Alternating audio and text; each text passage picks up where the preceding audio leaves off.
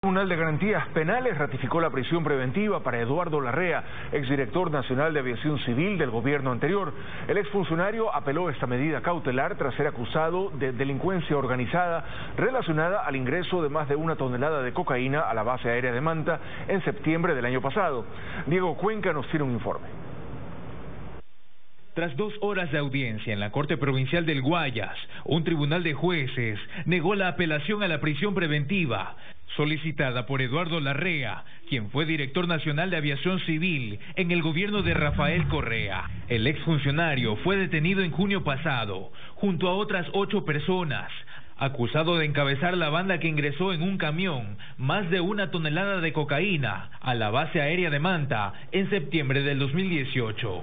Ha pasado 1 año de investigaciones, donde la Fiscalía ha recopilado audios que supuestamente lo involucran. Sin embargo, Judith López, abogada del procesado, dice que la detención no está justificada porque no se ha probado ningún delito. Y en este caso, de los elementos de convicción que se habla son de seguimientos, escuchas progresivos de llamadas telefónicas, que si bien es una red de investigación que se ha hecho con respecto a ello, no es para nada clara ni precisa con respecto a lo que exige la ley. Él está recluido en la penitenciaría del Litoral, acusado de delincuencia organizada, un delito que es sancionado con hasta 10 años de prisión. Por este caso, en total hay 13 personas procesadas, 9 detenidos, entre ellos policías, militares y una exsecretaria de la Dirección de Aviación Civil. Así lo indicó el fiscal Reinaldo Ceballos. Cada persona ahí cumple un rol, ¿no? ¿Qué rol?